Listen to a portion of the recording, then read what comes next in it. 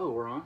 And we're live. So what I always do is I wait, even though whenever I put this thing on YouTube, this portion's on it. All right. So it's kind of fun. But so we're just waiting for you just wait for somebody to get on there. Person to get on. Oh, there they are. Dang, man. There they are. Who is it? How? We got one person. Hey, holy cow. Where do you see that? Right there. Now we got two. Oh, yeah. I see it. Cool. All right, so basically what I have is I got your name tagged in there too. Okay. And so all your friends will probably see it now. Yeah. So, well, welcome. Thank you. It's been a long time coming. Yeah. A full month. A full month. That we've booked this thing. Maybe longer. Yeah. Oh, yeah, we had to push it back a week. We did. I went to Lake Tahoe. Yeah, that's right. Yeah, congratulations. Thank you. Thank you for keeping that a secret, too. Fiancé. That's right. What was like hey, Courtney, by the way. No, you came up to me and you said... you got to push the thing back because you got to go to Tahoe. Right. Awesome. Right. Thanks for going on a surprise trip. Right. You came up to me and you were like, all right, man, I want to put you on. I was like, yeah, absolutely. This is going to be great. And you said, all right, we're going to do it the 9th. And I was like, oh, or the 8th or something. Something like that, yeah. And I was like, oh, but Courtney was right there. And I was like, yeah, all right, that sounds great. That sounds great. Hey, man, by the way, though. Yeah, we can't do it on the 8th. Nah, man, we're going to Tahoe, man. I got surprises, bro. I can't tell you about it, but I got some. I love it. I love it. Well, let's see. We got some folks watching. So, this is episode 4 of the M&M&M&Ms. I added an extra M in there. It's just M&M&Ms. Where we're going to cover marketing, a.k.a. I'm jumping the gun here. Marketing, a.k.a. business, right? So, there's no other business term that starts with an M that I'm aware of right now. So we're going to go with marketing. We'll dabble into some music as well. And then the favorite part, the juicy part, that we all wait till the end for, the musings. And if you're new to the show, which hopefully there's some new folks, the musings portions, it can be anything, right? We can talk about, when people are down in the dumps, what they do to continue to get themselves out of it, how they lead their family through it. I mean, this is our 4th guest now. We've had some incredible stories, so I'm sure this one's going to be just as good. So hopefully you guys enjoy. Most episodes will be about an hour long, and then after we're done with this, I typically have it on YouTube the day or two after that. So if you don't already, go check out the YouTube page. You can just type in M&M&Ms, but it's typed out, marketing, music, and musings. If you would, follow us on there. That way you can go and check the other episodes. And then, again, what's interesting about starting this podcast, which I thought was really cool, because I've had this idea for a little while, and people kept going, you should have a podcast. You know how people are. They're encouraging. You're like, are they really? I was probably one of those people. Yeah, you're like, hey, you should do this, bro. I'm like, thanks, Danny. That's a weird compliment, man. But so after like 15 people said to do it, I started thinking about, well, what would I do if I did a podcast, right? Obviously, music, that's a given. That's easy, right? No, there's no guessing there. But one thing I didn't realize is how many of my friends and family are in business in one shape or another, meaning they're either obviously working, which most people do, which is great, but at the same time, people are working for themselves. They're their own bosses, right? In some capacity. Yeah. They got side gigs that they're doing, or they're starting their side business. It's their dream, while they're still grinding at their other job, and it's just incredible to hear the stories. So we want to use this as a platform to also promote those businesses as well, because why not continue to help people hit their dreams, man? Absolutely. So with that being said, we got Danny Stiles on here. I've known Danny, it's been a long time now. 10, 15 years, I was trying to think about it, too. I want to say it's in between 10 and 15. I want to say it's probably 12, something like that, years. It's somewhere because, I met Jeff Harwell. Yeah. For all you people that don't know, your boy Jeff. He's probably on there. He's still in my damn phone as Jeff Horn. Because when I worked at Taco Mac, I would put people's first names like Adam Mac, right? Tina Mac. So everybody's Mac. Well, same thing. Everybody that you were Danny Horn for a while, and so was Brian Horn. For Longhorn. Yeah, for Longhorn. Oh, so I'm like, Jeff Horn, bro. Gotcha. Yeah, so anytime I met somebody from Longhorn, or really any restaurant at that point, like especially Lowe's, I'm like, Jimmy Lowe's. Be like, who the hell's Jimmy Lowe's? Yeah. Man, don't worry about it. So I got a question. Let's hear it. I love questions.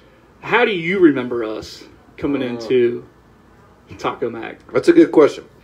So I'll leave some people's names out of this deal. So I was working at Taco Mac, and I'm like this, piss and vinegar, 19-year-old kid, right? Yep. And I had just quit working at Circuit City, right? Okay, I didn't know this part. Yeah. So I was selling computers, so laptops, PCs, floppy disks. Oh man, old school pimping, dude. Yeah. I was there when the first SanDisk SD card that was a gig. People were like, "It's a gig! Oh my god, this is or no, it was a megabyte." Excuse me. People were like, "Oh my god, it's a megabyte!" About a damn digital camera memory card. Yeah, okay. People were mowing people down. It was like $120. I'm like, damn, y'all are crazy with this dang memory card, crazy. bro. Yeah. But anyway, so I was working there, and I was basically working all the time because I had just graduated high school, and I was busting my ass, and I was coming home with like a $600 check after 2 weeks of busting my ass after taxes. Yep. I'm like, this sucks. Well, one of my best friends, Jeff Foster, he went and got a job at Taco Mac, right? And he's like, Brett, you will love this place, man. It's fun. There's girls to hang out with. I was like, yeah, it's okay. I like this. He's like, I think you would kill it, man. I think you come over here, with your personality, man, you start waiting these tables. So I was like, all right. So it was my first restaurant gig for waiting tables. I've worked at Panera and I worked at, what's that place? I can't even think of it, but it was a hibachi grill that's no longer, Sapporo. Oh, yes, Sapporo. Yeah. I used to go, I was a busboy there, so I was like basically the only white dude working there. Everybody else was, it was funny, it was a Japanese steakhouse, but it was owned by Koreans. Everybody there was a Korean. I was like, whatever, man, that's cool. But I had to go get the grease traps out. I digress. So I started working there, and so I'm just like on fire, right? And then you guys start coming in right after the shifts are basically starting to wind down, right? So we started coming in right when you started. Pretty much, okay. Yeah, because you guys would get done. That. Yeah, because you guys would get done with y'all's shift probably about 10, maybe 10:30, something like that, and we were always up until 2. I know. Well, I got in there, and after a while, I was like, "Yo, I want to sit here. I got all this energy, man. I'm either late or I'm closing this bitch." And eventually, I just started closing the whole time. So that's why we always hung out because by the time y'all came in, I still had 4 hours to go. Right. And so, I mean, how many tables come in between 10 and 2? Not many. Right? That's why we love going there. Yeah, I mean, you might get like 6 tables. So guess who I'm hanging out with? Y'all silly asses. So, but it was mainly you, Jeff, and then the other Brian. Reese. Pat, too. Pat used to go in there as well. Yeah. But you're right. It was mainly you three. Yeah, it was. And then Jeff's the Lone Ranger because he's like working Monday night bar. His ass is rolling in like, "Hey man, my dude, this dude." But since we're on this, I'll tell you a funny little story, and then we'll jump into it. All right. So Jeff comes in one night, and remember how the bar has this little So Jeff was sitting right here at the top of it, basically at the where the bend comes. Right. So he's hanging out here. There's no one else there except for this big dude, and he's definitely roided out. Like, this dude's jacked.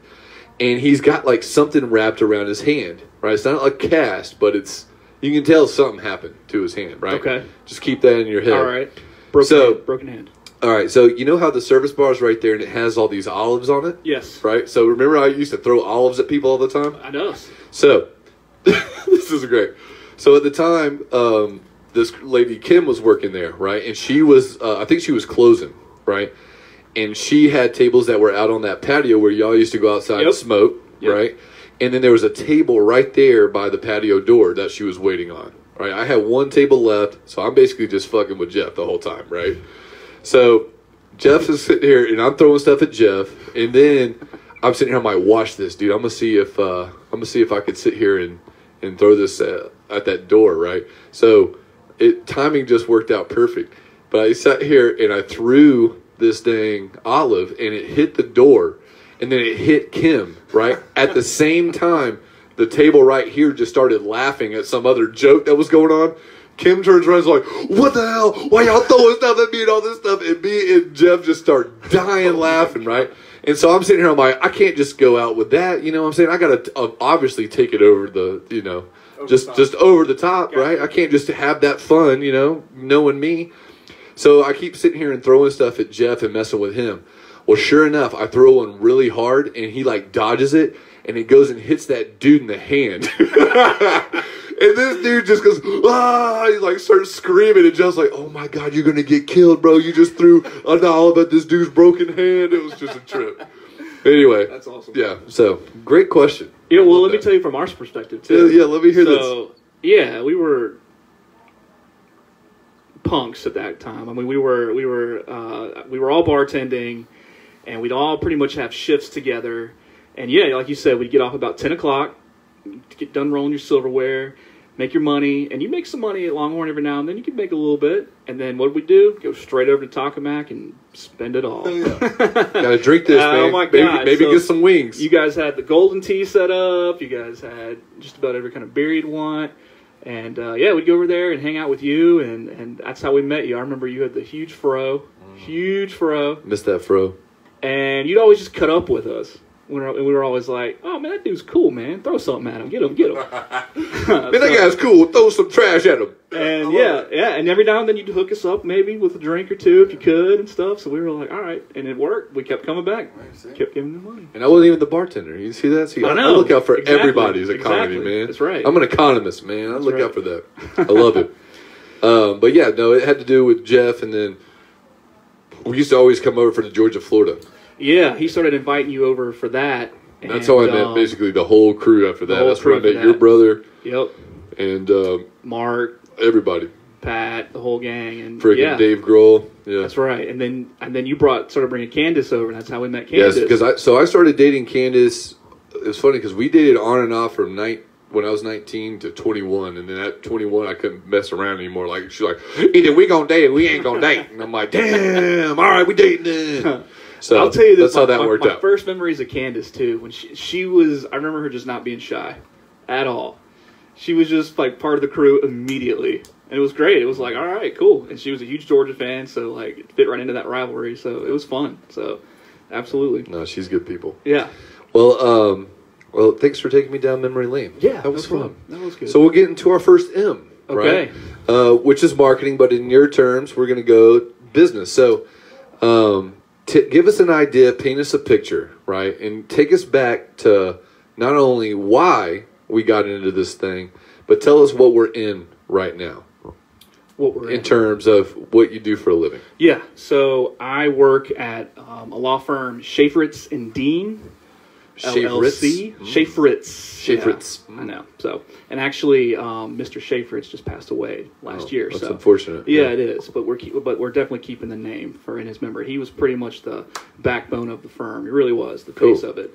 But it's a real estate firm, mainly doing closings. And I prepared. I watched your other episodes, and your first guest, Richie Torrance. I used to work at a firm called Thomas and Brown before I was with Schaefertz and Dean.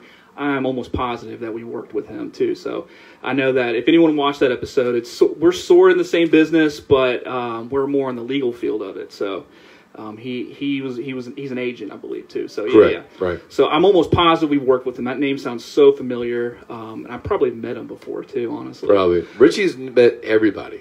Yeah. Like I'm like, have you met? Yeah. I'm like, I haven't even said his name yet. Yeah, that episode was great, by the way. Too. Oh yeah, no, Richie. Awesome. Man, Richie was a fantastic guest. All the people he knew in Nashville and stuff. That was crazy. I know. It was cool. Well, the best part about Richie is he's a super humble dude. I've known Richie roughly about 10 years now, and I met him through one of my really good friends.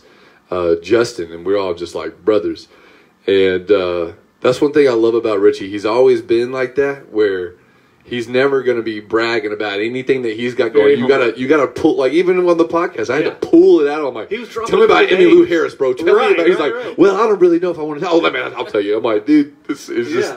He's such a great guy. Very interesting. It was awesome. Great guy. But it's in the same field, except we do the legal aspect of it. We do the actual closing. So in Georgia.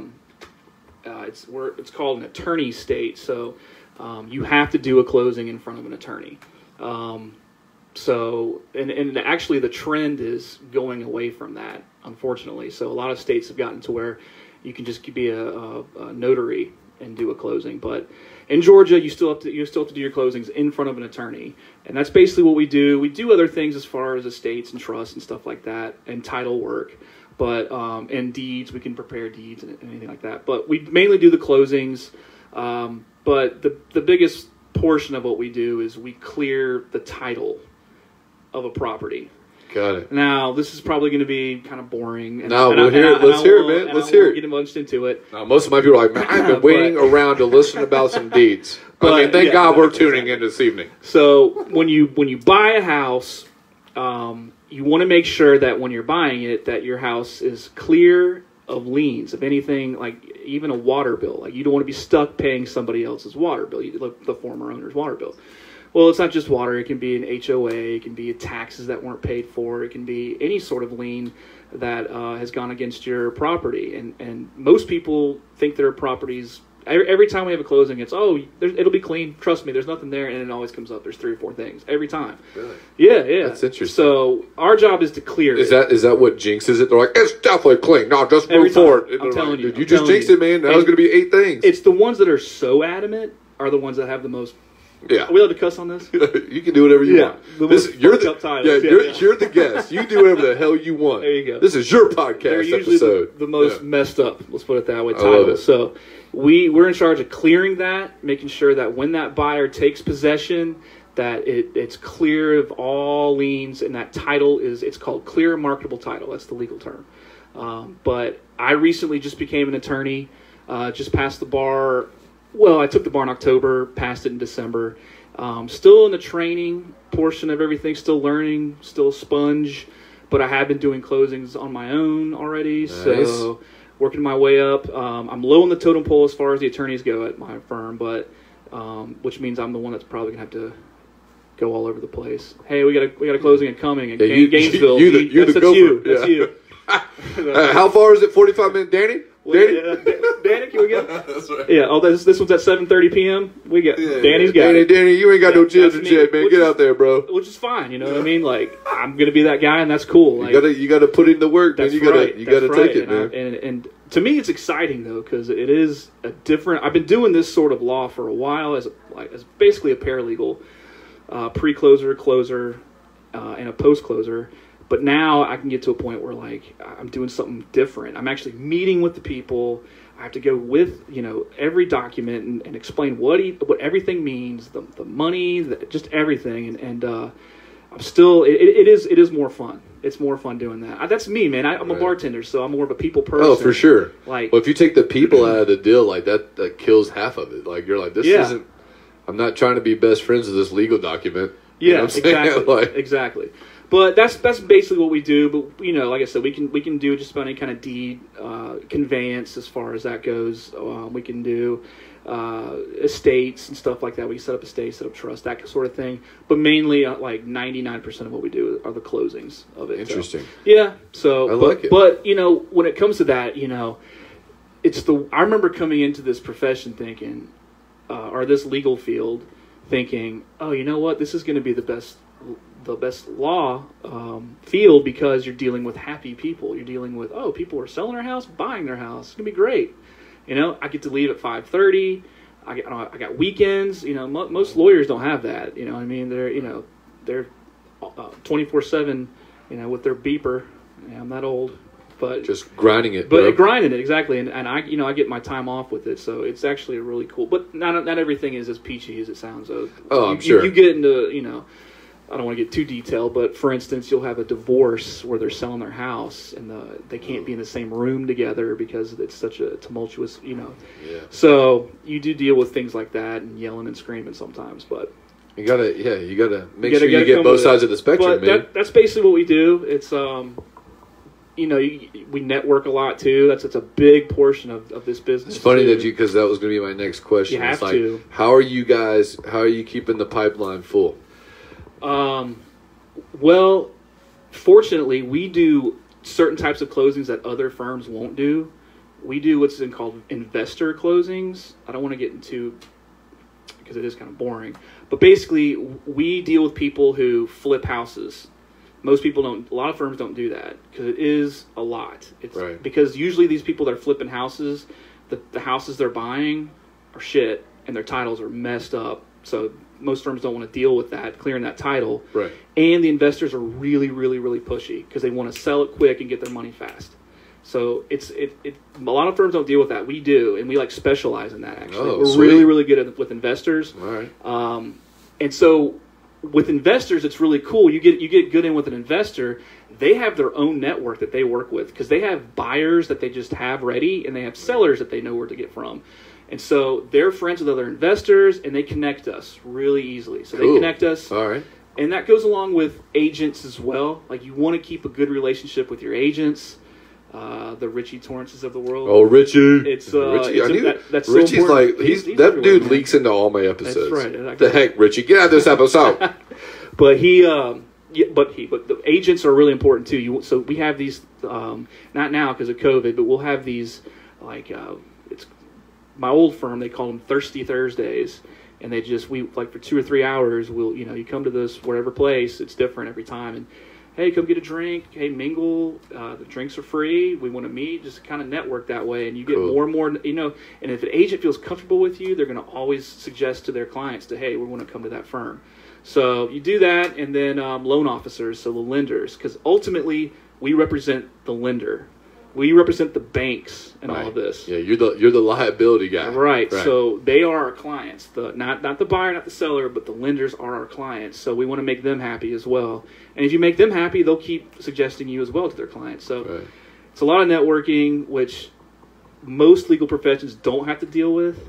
And when you're doing the closing, you kind of have to have a smile on your face, and hey, it is sort of a personable job. Unlike most legal fields, most legal field lawyers is going to be they do whatever they want. Whatever they want, Yeah. exactly. Like, I'm in a bad mood today. Right. All right, So, John. right. But so that's basically what we do, and I'm a new attorney there, so it's pretty cool. But I've been with the firm for almost 2 years now. And I was at Thomas & Brown for 3.5. So I've been in the field for about 5.5 years now. Nice. Yeah. So why don't we take a step back? Sure. What made you? I think I know the answer. Yeah. But what made you want to go into law? Tell us. Sure. Tell us man. the passion Into law. Oh man, let's hear it, bro. All right. So, man, this was a while ago too. So I got done with college, KSU. Oh man, go Alice, man, hootie hoo, baby. Poli-sci degree, a minor in international affairs, and This is why we're good at trivia together. man, I'm missing trivia. Yeah, too. no, I am too. All right, sorry. But Throw the whole so thing off. Talk about trivia. We can let's get into that. Get Though, some too. trivia, man. Yeah. You guys hopefully Brent Blackwell's watching. That's my dude, man. He has the best Oh, trivia. is he a trivia guy? Yeah, he lives should in get a Lawrenceville. team. I always make fun of him. He doesn't live in Lawrenceville. I'm like, why are you living in Lawrenceville? He's like, I don't live in Lawrenceville.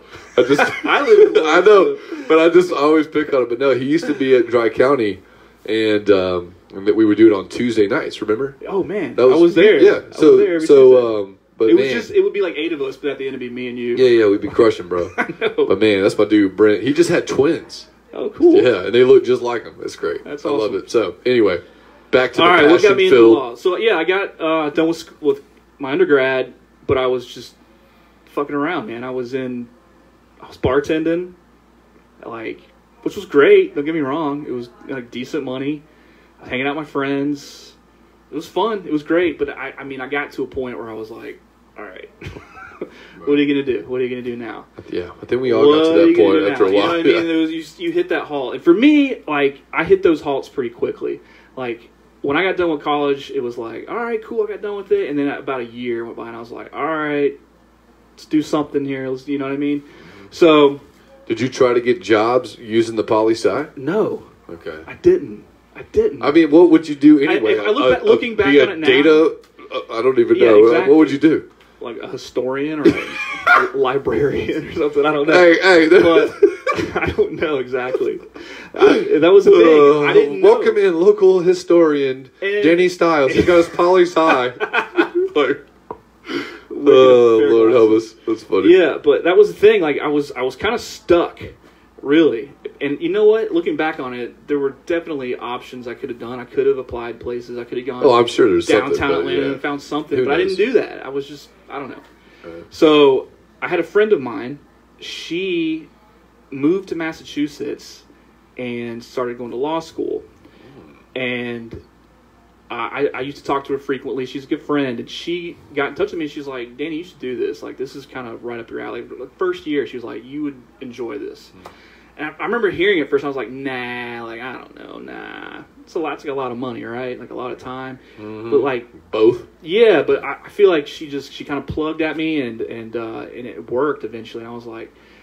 I got to a point where I was like, what am I doing? Let's just take this to the next degree. And I did. I Quite literally. Quite literally. Took it to the next law degree. She did. And shout out Carrie Domzalski, by the way, who's still living in Massachusetts. But nice. I did. I ended up getting, I was like, let's just see what happens. So I went and took my LSATs.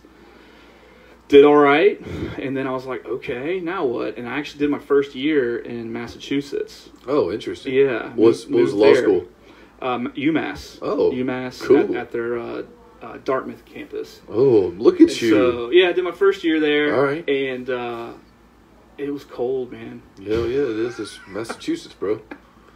It was really cold. I don't think it ever gets hot. It gets warm. I have so many stories about Massachusetts, man. Some of them are great. I still know people up there. It was a lot of fun.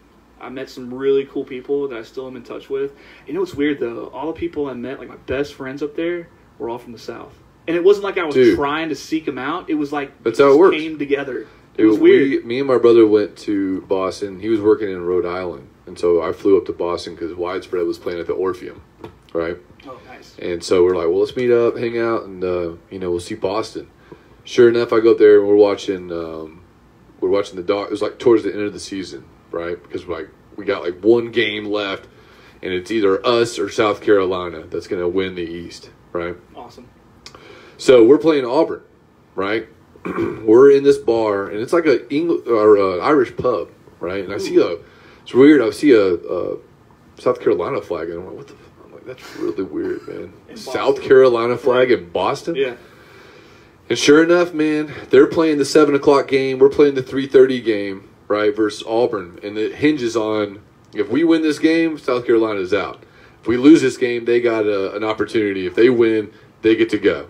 Right, to the SEC championship. Gotcha. So we're playing Auburn, and we're killing them literally the whole game. And all these folks start coming in that are South Carolina. We all start talking, oh, man, I'm from South Carolina. We're from Georgia. We all kind of getting buddy-buddy. Well, towards the end, and there's like 15, 20 of them. Right, it's me and my brother in there. We've been drinking all day. So we're like, yeah, we're best friends with everyone. Right. Sure enough, that whole situation happens where I think they did a kickoff, and then Auburn runs the whole thing back. Oh, of course. And, like, dude, they start freaking out and, like, and I'll be like, oh! And I'm like, dude, this is ridiculous. So that's my Boston story. Yeah. Show up in a South Carolina bar. Lost. Yeah. And then so they ended up going on, and they played their 7:00 game, and they won it. So they went to the SEC. South Carolina went to the SEC championship? Yeah. This must have been during those Spur years. It was like 6 or 8 years ago. Yeah. But to your point, there was freaking... it was a South Carolina bar, and they all said the same thing. They're like, dude, it's crazy.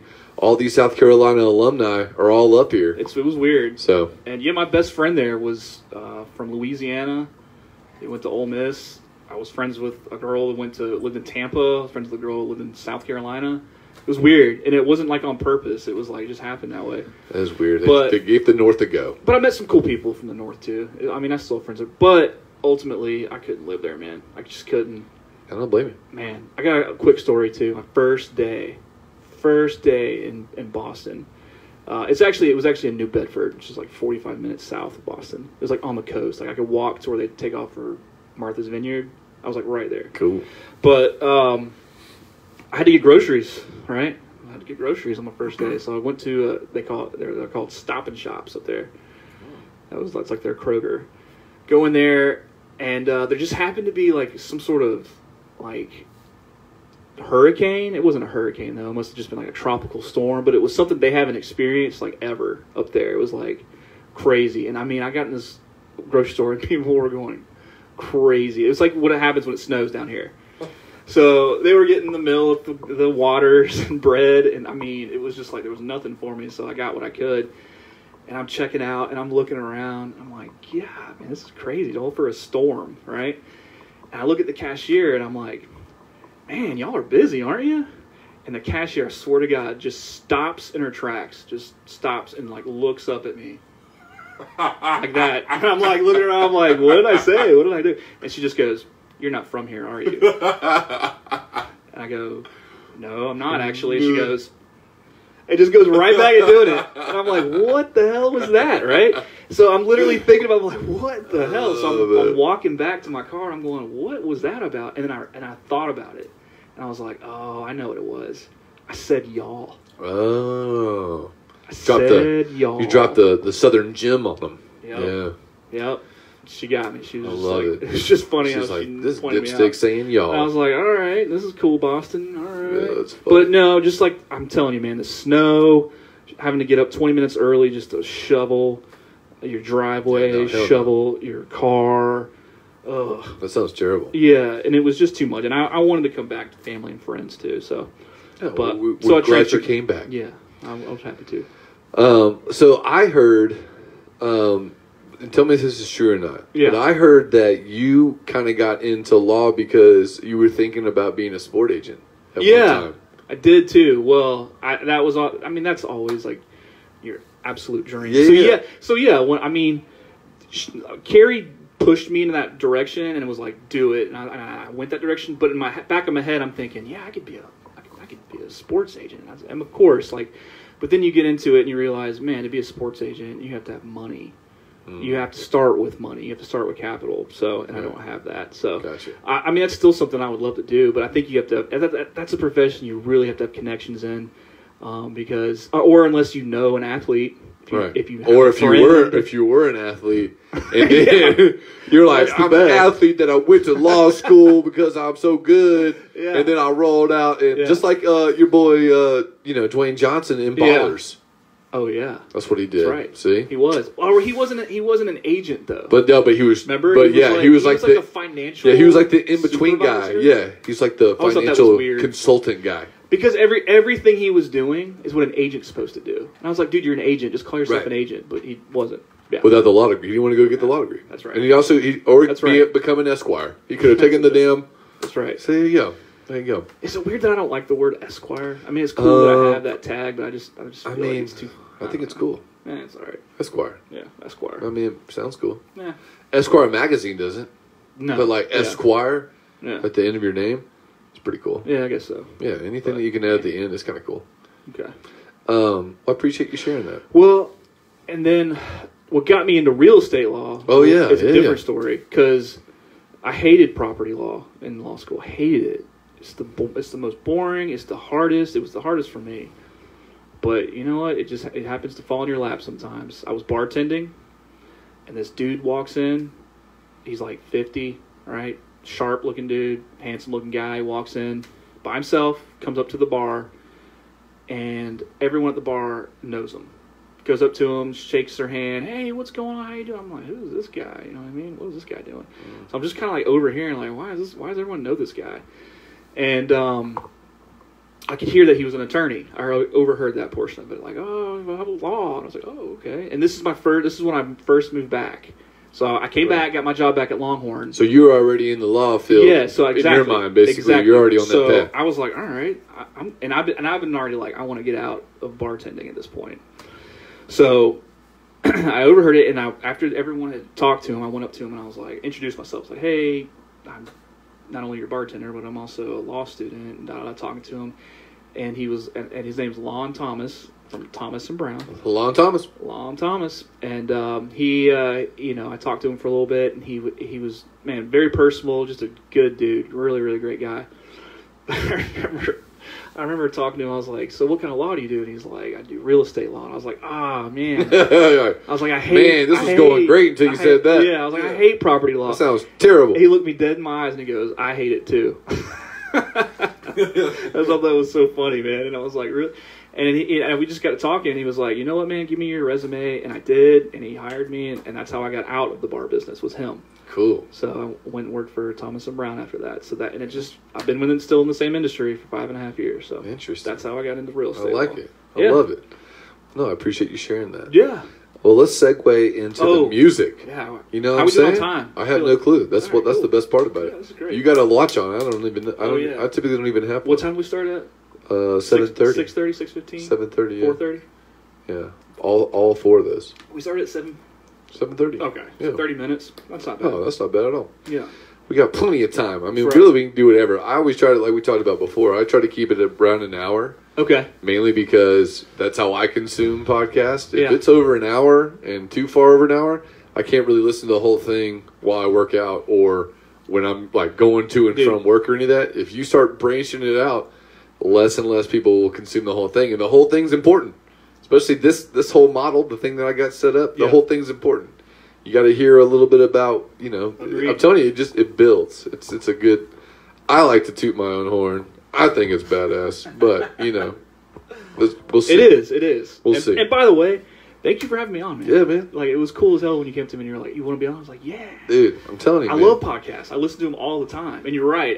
If it's more than an hour, I literally am like, I don't know. Yeah, you're like, man, I don't know about all that. Should I better be a invest good in that? guest, Yeah. Or... That dude better friggin' send me a present. Right. Listen to this crap. But no, I appreciate you joining, and everybody that's honor. joined so far too. And like the people, what's also interesting, it's like, you know, when you branch out, and you do something, and you know you're vulnerable. It's like playing music, right? Like doing any type of art, which I consider this art. There's a vulnerability portion to it, right? And when you're vulnerable, that's like the first milestone. You're like, okay, I was vulnerable. Okay, this is good. Then when you find out that people enjoy your vulnerability, that's like this other rewarding thing. And then when people like, because this thing, for it to be, you know, art, I mean, I could sit here and talk to myself and whoever would listen, which I could do. You know what I'm saying? I would do it. But it's just awesome to see all the people that want to be a part of it and people that'll see me and I haven't seen them all. Like, dude, man, I've been watching the podcast, man. I want to be on it. I'm like, I'll add you to the list, bro. Let's go. You know? Absolutely. So it's been fun. But yeah, I mean, we're blessed, man. We're booked through July right now, and the next couple guests. I think it's cool because everybody that wants to do it and that I've reached out to ask them to do it, not only are they willing, but they hit different spectrums, right? Like, you know, your in-law, my sister is in the wedding industry. Fico's in he does cleaning. Yeah. Then you got Richie, our next guest. Not only does she a dance teacher, she's already in art, but she's also an intuitive, and then she also talks about the tarot, and she's also into astrology and stuff like that. Very cool. That should be fun. And so, it's pretty cool. And that's another thing too. Every time you have someone on, you just add another member to your audience for your podcast, and their bubbles. So like, that's what I think is cool. I'm so hoping that everybody's growing, man. right. I hope everybody's enjoying it. So it's been really fun. No, it was awesome. I went out and watched the 3 to prepare for this one. Yeah, and they were great. They were awesome. Good. So, I'm glad. Yeah. So the music portion. Okay. If you're new, so we do the marketing and business portion, then we do the music. Sometimes we have musicians on here, sometimes we don't. And in this case, we don't. But that is fine because he's a music lover, and we love those too. So tell me, okay, this is the fun part. I gotta uncross the legs on the music part. Here we go. I built it as a sandwich, right? Because my favorite thing's in the middle, baby. This is the meat, man. Let's go. All right, so first cassette. Do you remember what your first cassette was? Pretty sure it was Vanilla Ice. Oh, just the single or the entire record? No, the entire record. Oh, which, interesting. by the way, that entire record's great. Is it? I need to bust that thing out. Absolutely. Okay. I'm pretty sure it was Vanilla Ice. All right, first CD. Oh man. I'm honestly unsure, but I do know when I was buying CDs, I owned like. Well, that's a different question. Yeah, what is the first CD you bought? I'm almost positive it was Nirvana. Oh, which one? Nevermind. I think it had to be Nevermind. Okay. But I might have bought multiple. Oh, I feel you. So it may have been Nevermind and like In Utero. You want to know what's funny? Is the first Nirvana CD I bought was Live the Muddy Banks of the Whiskey. Oh, that's a great album. Because I couldn't find any of the other ones. I'm like, this is some bullshit. I'm like, where the...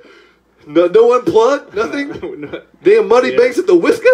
Come on, man. It's a good album. I love it. It is, but man, that was like...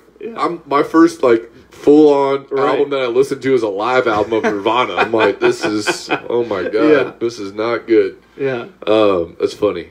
So those are good questions. I like that. No, I love that. I would have to seriously think about it, CD. I'm not sure if that's right, but I think so. It would probably be something like that. I like that. Yeah. How did you get into music? Like, were your parents always listening to it? What kind of music were they listening to? So, I grew up from what my mom listened to. So it was Fox 97. Oh, dude, Randy and Spiff. Randy and Spiff. All day. All right. Randy and Spiff. And it was a lot of that early rock and roll, that doo-wop, which I still love. Man. Love. That's a great foundation of music. It is. It's excuse me. It's simple and yet complicated. It really is such a great music. I think what's funny is the typically the chord progressions and the beats were simplistic, but the complication comes from the lyrics, right? And it made you, like, they painted a picture back then. Yeah. They were like, bro, I'm about to dang paint you a picture, son. You about to see it too and feel it. Yeah. It's just such an emotional type of time, I think. And for doo-wop especially, the way that they make their voices as instruments and they collaborate together, it's amazing. It really is. Like, it's simple songs just done so beautifully, in my opinion. So I'm still a huge fan of that type of music, early rock and roll, doo-wop, and that's what I grew up on. So I mean, she had it on all the time, and so I know all of those songs. So, and but then she had a record collection too. So she had her, I remember dancing with my mom to Thriller and and Whitney Houston. And she was a big Three Dog Night fan. Oh, man. All right. Huge Three Dog Night fan. She loved the Boss, so a lot of Bruce Springsteen. Interesting. And she had an eclectic view. She had a bunch of Beatles, but then she had, like, Kenny Rogers. She like early Beatles or later Beatles? Both. So she had, like, Rubber Soul, but then she also had the White Album there, too. Cool. So she had, and I'm talking, like, first presses. She still has them, which is pretty cool. But I can see your record collection. No, a lot of that is an endowment. Oh, that's right. Yeah. About 300 to 400 of those are mine, but about 1,000 of them were gifted to me by my wonderful father-in-law. That's still awesome. Though. Mark P. Rutt, the Rutt Machine. Awesome. But yeah, dude, if you want to see somebody freak out, have Richie come over here and let him look at the Kiss records. He will really? Bro, he's been shaking me down for this dang Kiss poster because they come with all this. Dude, Kiss. I'm not a huge fan musically of them. I'm not either. I've tried hard. I've listened to all their stuff. I just can't full on get into it. But man, they are merchandising geniuses. It's incredible. Unbelievable. It is. I mean, still, Kiss coffins. The dude, Kiss coffins.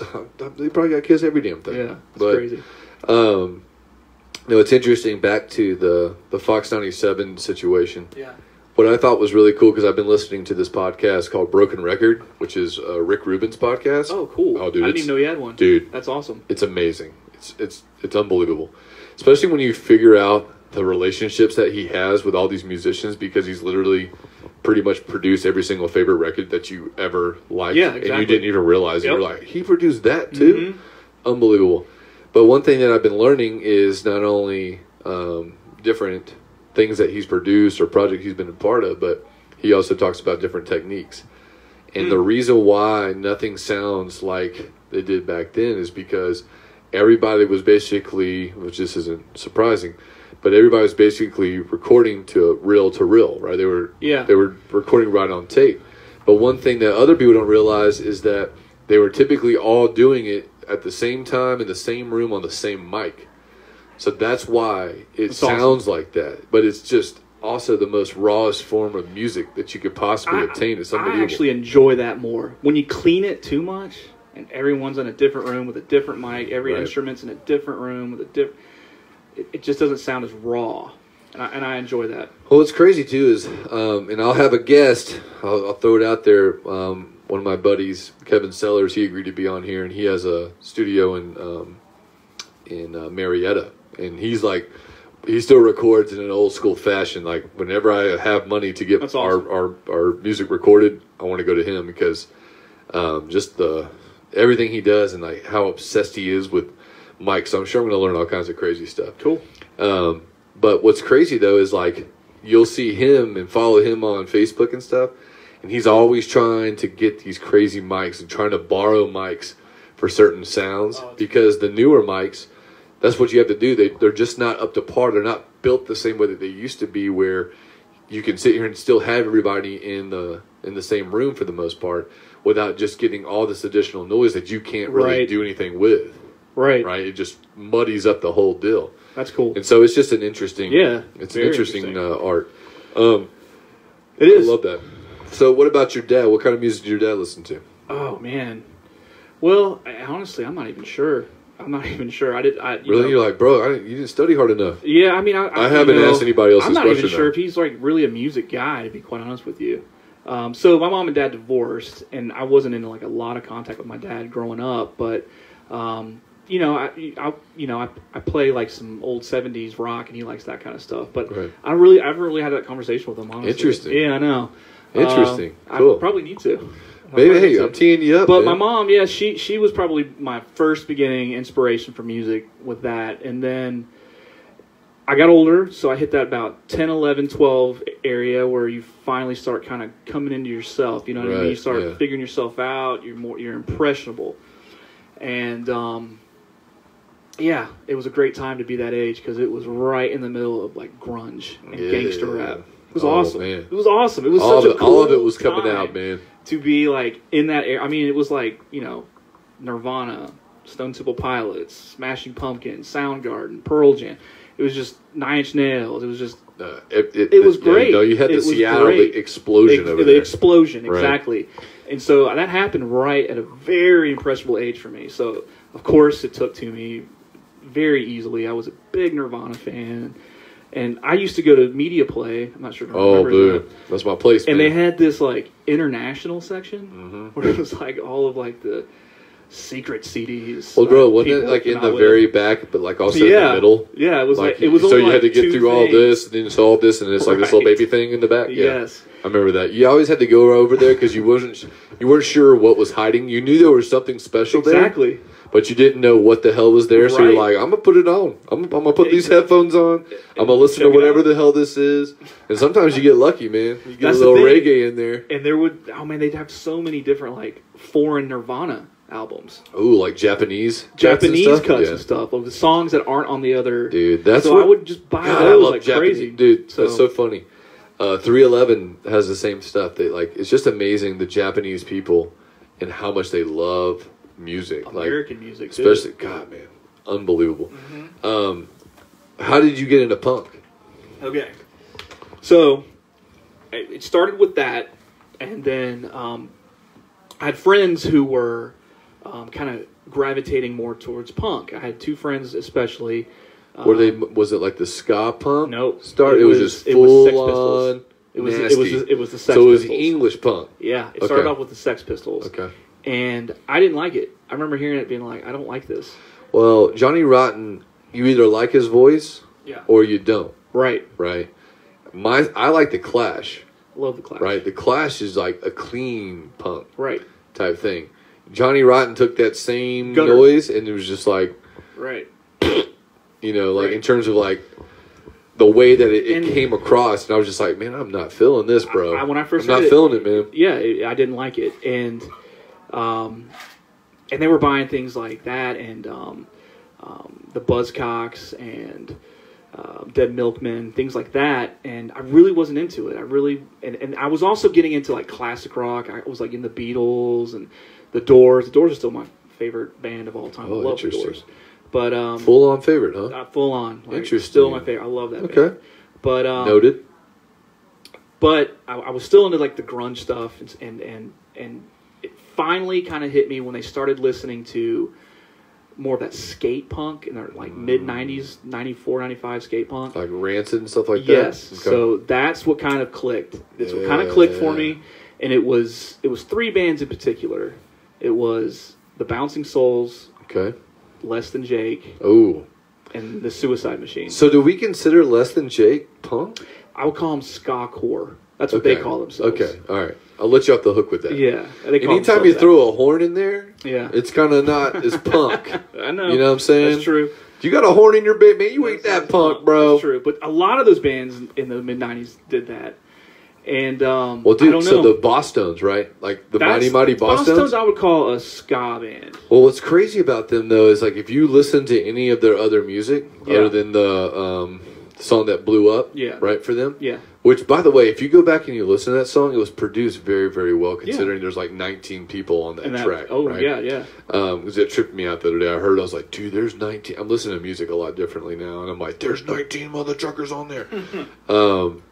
But even back then, like the rest of their album is pretty damn good, considering, you know, they're good. They're a great band. But Less Than Jake. So I got into Less Than Jake pretty early in high school. Yep.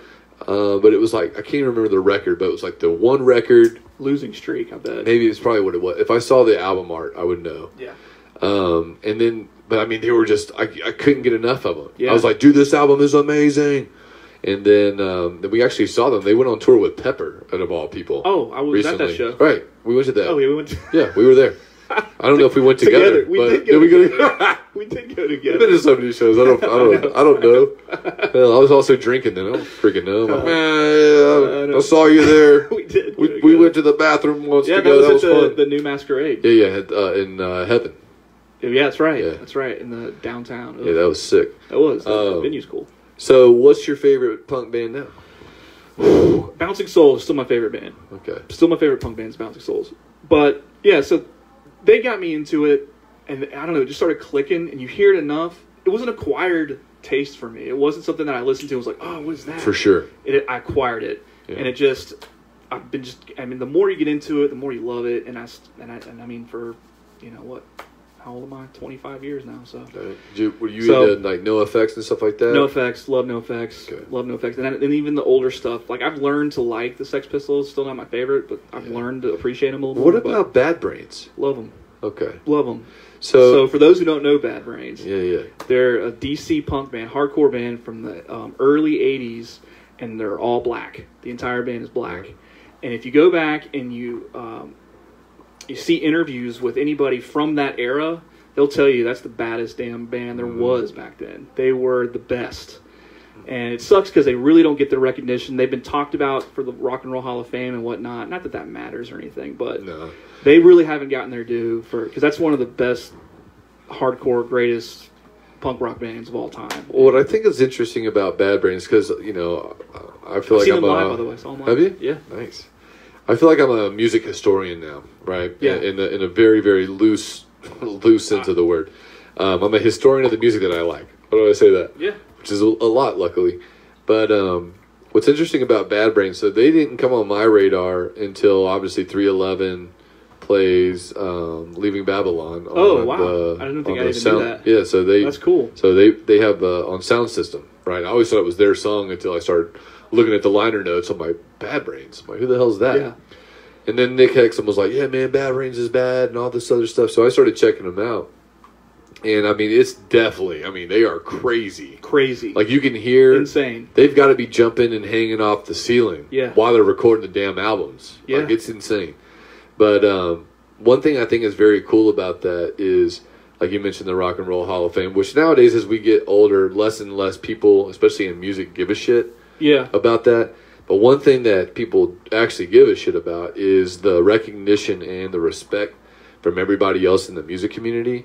And Bad Brains definitely has that. Like, absolutely. Everybody that knows anything about Bad Brains and knows anything about music and how hard it is to live like that, they're like, dude, Bad Brains was for real. Yeah.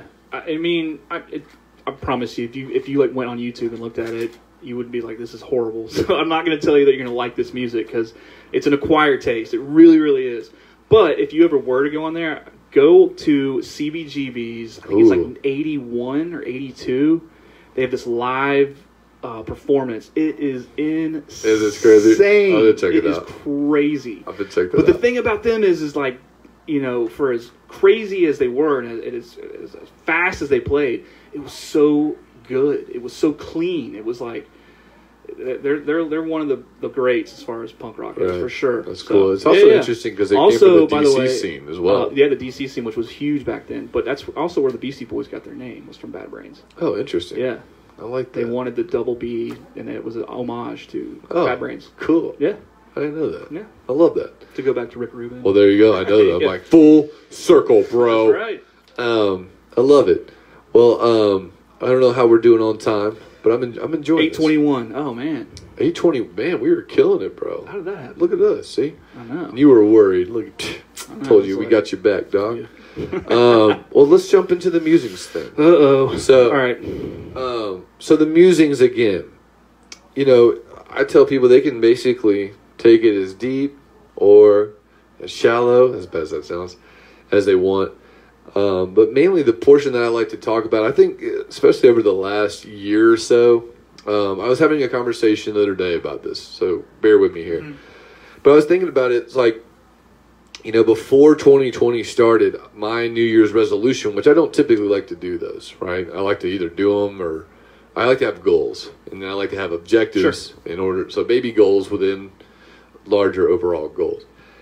And my number one goal for 2020 was mental health. Right? And that was before all this crazy stuff happened. I don't tell a lot of people, just like my main people that are close to me. I don't like put on the internet and like, hey, I quit drinking. But I'm in a couple of weeks I'll be 15 months deep not drinking. That's awesome. Right? Congrats, by the way. So thanks, great. Man. Yeah, it's been great. So, I decided to quit drinking on January 3rd, mainly because I was just sick of drinking. I was like, dude, like, I'm going to try it, go a couple of days without and see how it goes. And it just kept going because it felt good.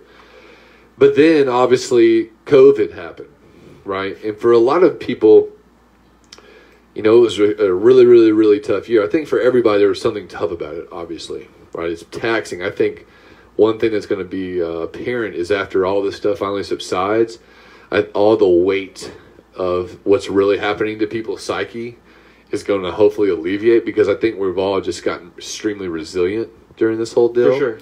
And I think that we're also all have extremely high levels of cortisol and other stress hormones that are in our bodies that we don't even really realize that we've built up. But my main point of saying all this is that it's also been an extreme blessing, because mental health as a whole was never really on the forefront of everybody's minds until this year, right? People were talking about it.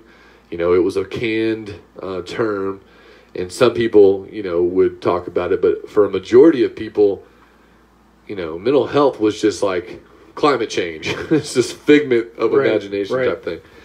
And I just think that, this year in this podcast, just kind of linked up with being able to make it okay that it's okay to be vulnerable. It's okay to worry about your mental health. It's okay to talk about times when you're getting your ass beat in and, you don't know what else you're going to do. But then what is that little thing? What's that thing that you pull out that ends up taking you to the top, right? And that's one thing I liked about this portion of the podcast is I like to see if people want to share, what might that be. It doesn't have to be something specific. Maybe it's a litany of things. Maybe it's just something very topical. But I like to hear when things get tough, what do people do? Specifically for their individual sanity. But also, most people have a family, right? And you have this, I don't want to call it a burden, I want to call it a responsibility in order to not only take care of yourself, but you got to take care of them. And that can mean a bunch of different things. But I think a good positive attitude is the number one thing that can actually go from person to person, when those tough things are. So with all that being said, is there something that comes to mind, or maybe just some practices that you utilize in order when things get crazy? Setting that up. Yeah, a little bit. I do have anxiety, like bad anxiety. Probably many people don't know this. It's like it's bad, and it can occur at any moment. It can spark, and once it's triggered, it can take a toll on you. Right. I've had to go to the emergency room a couple times because of it. It can overwhelm you, and it can absolutely just take a hold of you. And I've been living with anxiety for probably 20 years of my life now, and it's something that for people who have never dealt with it before, it's so impossible for them to understand what it feels like and what it goes through. I mean, people will tell you it feels like you're having a heart attack, and they're like, "Oh, okay," but it's like, I swear to you, it really feels like that. That sounds crazy. I've never had one of those before. Right, and it can overwhelm you, and like I've had instances where I've just been enthralled with it, and once it happens, it keeps on happening, and it slowly kind of digresses, and it slowly kind of goes away, and it'll be a good lull period. But then something will come back, and it'll trigger it right back, and you'll have it for another wave, and it's ongoing, and it's something that I've learned that I've just had to live with, unfortunately. And it's weird because I remember the first time it happened to me, I had my first panic attack. I had to go to the emergency room because I didn't know what was going on. I didn't understand what was happening. And I was just freaking out. I think it was like 20 or 21. And my mom took me to the emergency room. I called her and I was like, I gotta go. She took me to the emergency room and they were like, "You're fine." I'm like, "No, I'm not. Something's wrong. Check my heart." Like, bro, I'm not just coming down here trying to pay this bill, bro. Right. They did an EKG and it was nothing. And it was like, "No, you're having anxiety." I was like, "What the hell is that?" I was like, "Well, give me a pill or something and get rid of it. Like, I don't like this. This is terrible." Right. And they're like, "Nah, it doesn't work like that. It's in your head. You gotta go see a shrink." No, man, we can't get in there, sir. Yeah. I was like, "What are you talking about?" And you know what? I've never gotten therapy. I probably should have. Right. I've just sort of had to learn to cope with it. I've never taken any medication to get rid of it. Have you ever tried any therapy? No, never. None at all? No. Interesting. No.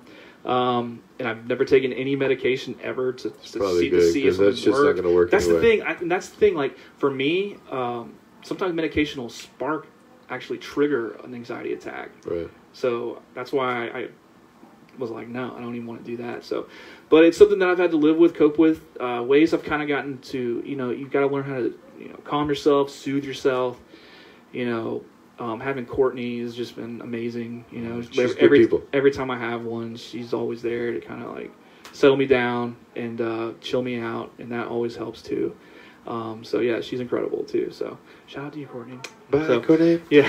Well, I don't know. But yeah, I've definitely had to deal with that for a large portion. I love it. Well, I appreciate you sharing. Yeah. So I don't know if you know this. I don't know if I may have told you.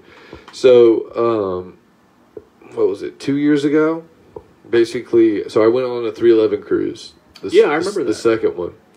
And when I got off, I felt like I was having basically sea legs.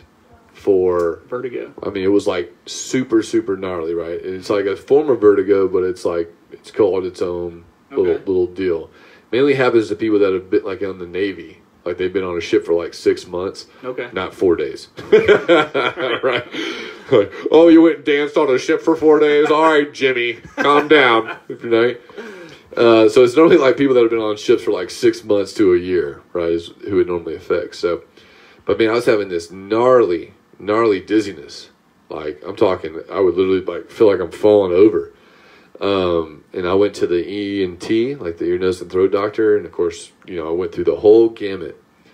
And they're like, "Yeah, nothing's wrong. Here's some pills." I took those for like 2 days. I was like, "This sucks. Like my stomach hurts now from taking this crap." And I sat here, and it got so bad that when I was at my nephew's 1-year birthday party, because he had a lot of issues when he was born. Yeah. When they were putting the photos up, and I can't really stand looking at photos, especially of babies I know, hooked up to monitors and tubes and all this crazy stuff. And it was hot as hell in there in the kitchen, and I'm back there and I'm like getting real dizzy. I'm already, walking around dizzy half the time, and then this thing happened. Well, man, I hit the ground, bro. I passed out. Like, I mean, I fainted and came to, but it was rough.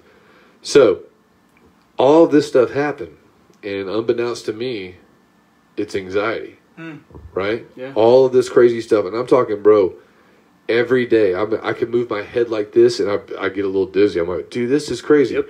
So back to me stopping drinking, right? 3 days into stopping drinking, gone, 100%. Right. All that anxiety I was having is gone. I'm like, wow. I'm not saying that's the answer for everybody. Right. But I'm just saying that you never know how your brain is going to change and the chemicals that are going on in your body and then all the other stresses. Because whenever you have stress, a lot of people probably know this, but some might not. But your body releases chemicals and stress hormones and all this other stuff in order to help you cope, because it's trying to keep you alive and keep you sane so you can stay alive. And I don't know if that helps you in any way, shape, or form, but it just anxiety hits people in all different ways, right? And I think that's another stigma where, kind of like mental health, it's like, oh, you got anxiety. All right, dude. I mean, bro, I got some people in my life that'll call me and they're on the side of the highway freaking the hell out because they're having an anxiety attack. And you're like, all right, man, we'll just try to breathe. Because what the hell are you supposed to do? You're on the other phone. Thank God, I'm glad you called me. Right.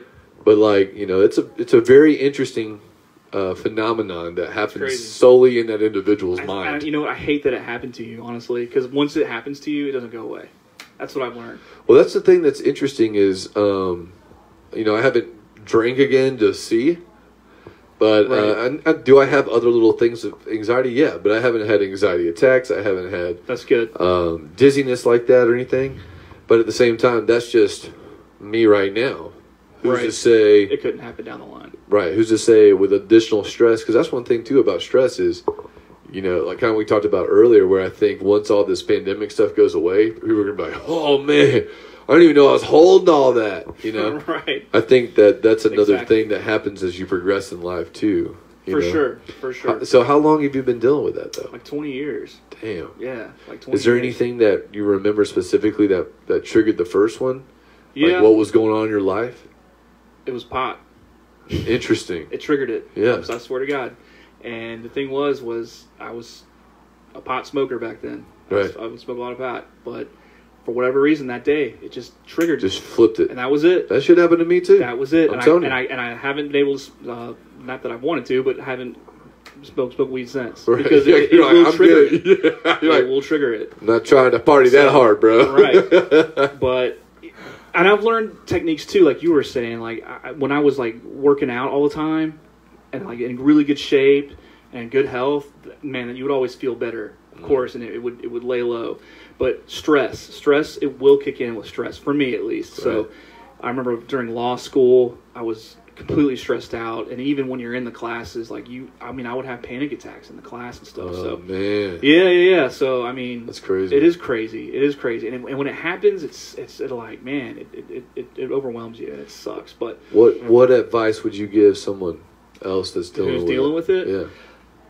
Well, someone who's first dealing with it, I remember when it first hit me, I was like, man, is this ever going to go away? This is horrible. This is the worst thing in the world. It does go away. It gets better. You learn to live with it. You learn to cope with it. So when it starts happening, you have techniques, and everyone's going to be different. Everybody's going to be different with anxiety. You have techniques you'll learn that'll soothe you, calm you down, and you'll get over it. I mean, that's pretty much all you can do is time. Yeah. But for me, it was seriously staying in shape, keeping your mind busy, not too busy. You don't want to be overstressed, but A nice healthy balance. I'm not exactly. And you know what I'm doing right now? My new thing this year has been reading. Oh, I've been reading a man. lot. We on like the same So, page, man. Quite yeah, literally. so I can get lost in a book, and that's like very therapeutic for me, no, it's for like, sure. It's like work. It's kind of like I tell people when I go on my walks. It's like moving walk, meditation. for sure. Reading's the same thing, man. When I read, I'm like, it's like a very break. yeah. Sounds counterintuitive, but it's like a break for my brain. Totally. I'm like, I can just Right. read this book now. Exactly. You know? And like you said, taking a walk, man, working out. I swear, like a good sweat after that, man, you feel fantastic. So yeah, I mean, just keep your mind busy is Right. really the best way to do it in a healthy way. I love it. Yeah. Well, I appreciate you sharing that. See, Absolutely. you didn't even know you were going to go down that path, and now No, I we didn't. went I down really it. See, didn't. I love that. That's the All best right. part about it. That's I love right. it. That's true. I did Well, not. we're going to wrap this up. Appreciate you coming on. Man, it was a pleasure. Enjoy, especially It's driving literally from Lawrenceville. Yep. Brent, he's actually from Lawrenceville, so there you go. Here. But I'm glad we got to do this. Dude, you know what I'm absolutely. saying? Very fun. Appreciate you coming. Absolutely, man. It was a pleasure. Thank you for having me on. Yeah, seriously. dude, absolutely. Everybody, appreciate you guys checking this out again. I don't really know if you know anybody in this man's industry, but if you do, utilize the network. Try to see if you guys Yeah. can go and have that Thirsty Thursday. That kind of sounds fun, right? Absolutely. If you're in the business, we do have those. And also, if you're looking to buy, sell, refinance, convey your house in any way, Schaefertz and Dean. Yep. See, Just there you go. tell them Danny. So. Yeah, plus Danny's the new guy, so make him True. look good because, now he's got his, freaking, he's part of the bar, bro. That's right. For the rest of the podcast, so we have 3 other episodes. You can check those out on our YouTube page. This one will probably be up in the next day or two. We're going to take a break for April because baby Mike is coming, which we're super stoked about. Congrats. Thank you. Super excited. He's going to be huge. So I feel bad for Candace. But So we're going to take a little break Is for he April. a Falcons fan or a Browns fan? No, he's going to be a Browns fan, man. Really? All day, dude. Chubb, baby. Man. Oh, man. I was hoping we were going to get J.J. Watt, but that didn't work out. I was super excited, dude. I was like, man, we going to kill this. But for May, so I'm going to have Jessica Carey on, or Jessica Justine, however you have her name on Facebook. So she's going to come on. It's going to be great. And then for June, we're going to have my man Kevin Sellers. So he has a studio. So if you guys are musicians, check out Kevin's page. It's the Vault Recording Lounge in Marietta. Friend him on Facebook if you haven't already. That's going to be really cool. And then in July, I'm really, really excited because I got my man Austin Fowler. So by the time that he's going to be on the show, he'll have completed his psychology courses, right? And cool. he's getting he's doing his I think his clinicals is what they're calling it right now. But either way, he's actually getting to practice right now. And me and him really connect on that whole thing. So, man, it's going to be crazy. So, we got some really good guests coming up. We're going to take a break for April. Again, we want to thank Danny for coming out, spending time with us. Appreciate you guys checking it out. Hope you guys have a great rest of your night. We'll see you soon. Y'all take care.